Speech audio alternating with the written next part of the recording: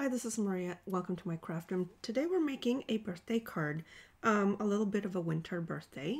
My son's birthday is in December, so we're going to be using this little birdie from Seasonal Branches because I want to use the Joy of Christmas paper, and it has some musical notes paper, so I thought that would go well with the bird.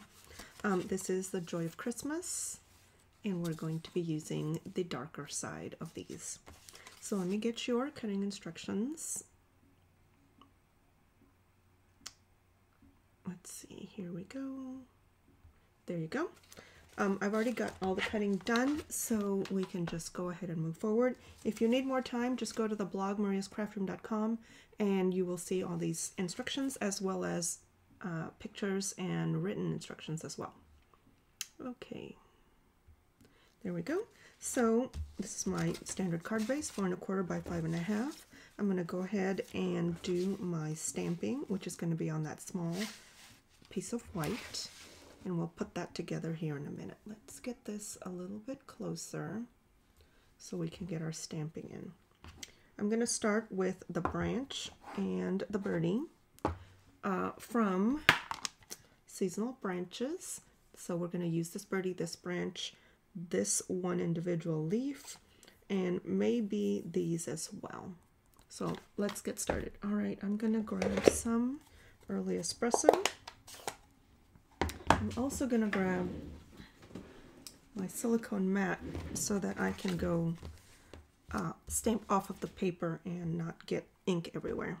So I'm going right into early espresso here,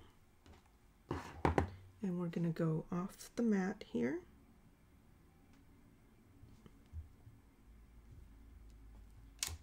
Beautiful. And we're going to get the birdie out of the same brown. And I'm going to stamp the bird off because I don't want that so dark. Beautiful. Okay. Now I'm going to take a water pen and we're going to stamp right onto, actually, I usually put ink on a block and then put water on here, like I dip this in and then, but since I've stamped the bird right here, I've got a lot of ink right there. So we'll just put water right here on this mat and just shade this bird in just a little bit.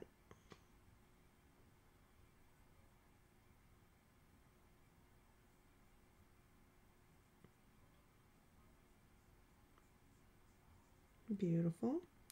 And we're just going to take whatever residual paint is on there and go around across the body of this bird.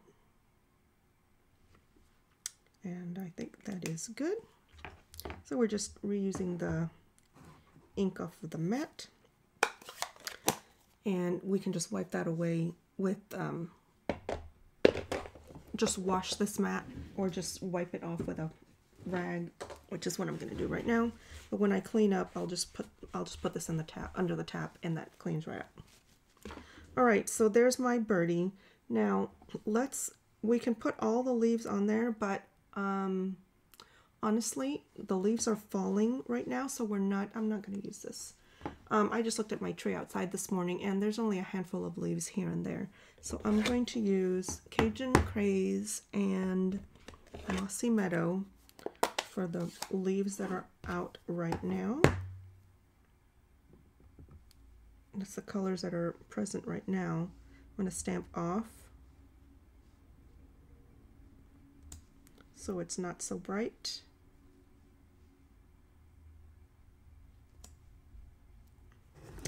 And then we will also use the Cajun Craze. There's only a handful of these out, and I'm just going to reuse that. Stamp off. Look at how bright that is, even with stamping off. All right, just a couple of leaves on there. Okay, and then I think that is beautiful, and that will go very well with our notes paper. All right, musical notes. All right, so on the inside, let's see, do we have a happy birthday in here? We do. What should we put on the inside? Happy birthday wishes. May you feel sheltered in the love that abounds you. I think we're going to use both of these on the inside. So let's go ahead and stamp that since we're doing all the stamping now. Make sure I'm going to open this way. And these are photopolymer, so you can see right through them. You have that stamped image there at the bottom, so you know where your stamps go. Let's see. You feel sheltered in the love. I like that one. And happy birthday wishes. And I'm going to use both of those on the inside. Oops. Okay. Grab some blocks. Isn't it great how you can see these right through the block? You know exactly where you're stamping. So I'm going to use that same early espresso on the inside. Let's see, birthday wishes is going to go first, and then this nice little sentiment. Beautiful. Okay, and now we just get to put this together. I'm just going to use liquid glue. Let's go back out a little bit. There we go. Liquid glue to put this together. And this is a very simple, beautiful card. I love this paper.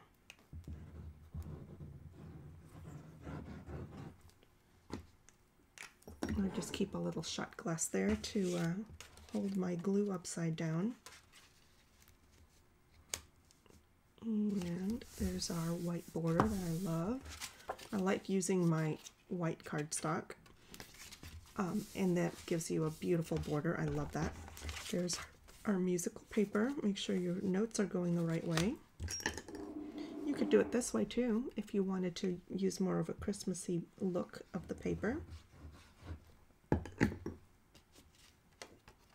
But I like the notes. Okay, and these two will layer together.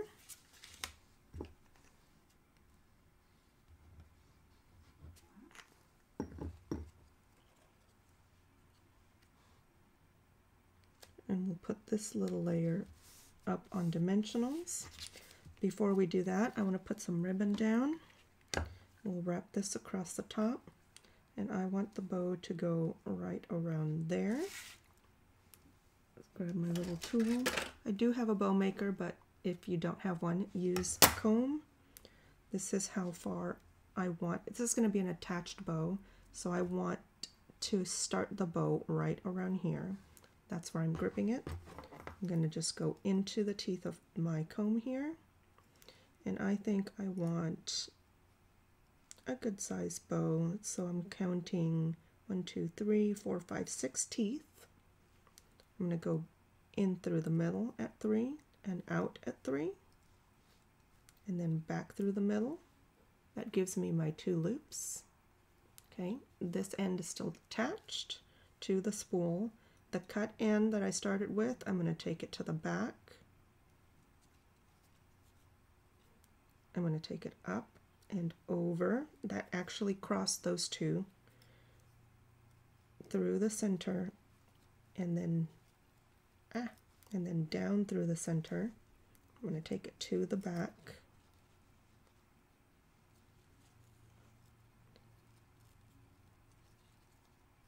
There we go. Just finagle it so you're actually looking at the front of your bow. Okay, I'm going to turn it upside down. The piece that's still attached, I'm going to put in my left hand. The piece that just went through, the cut end, is going to go up over through that loop and off to the right. Secure it loosely. Check your bow. Make sure everything's lined up properly. and then go ahead and tighten it. Okay, when you remove that, you have a beautiful attached bow.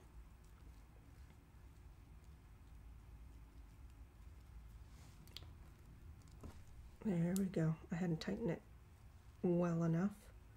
There's my beautiful attached bow. Look how fluffy that is. And when you tie it tight, it doesn't go anywhere when you pull on the edges. All right, so I'm going to set it where I want it and cut off the edge because that is going to wrap around. Okay, and we'll just put this on the back with some Stampin' Seal. See, I want it across the top here. This is just to secure the ribbon, and the whole piece will be glued down here in a minute. So I want the short end on the right, roughly right there. Just stick it onto the back and then stick the other side on the other side. And this is very forgiving, so if you're not happy, just lift it and reset it so that it matches the other side. Beautiful. And now this whole piece will go down with dimensionals.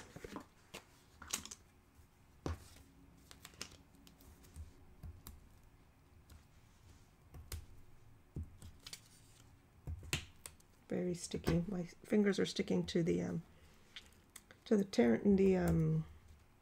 oh, what's this called? Stampin' Seal. It's sticking to the Stampin' Seal.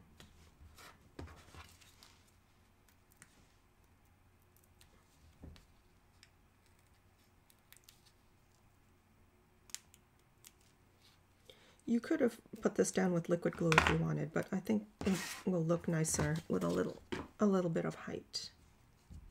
So we can just place that right in the center, and there we have a beautiful birthday card with the birdie and the notes and a nice little sentiment on the inside.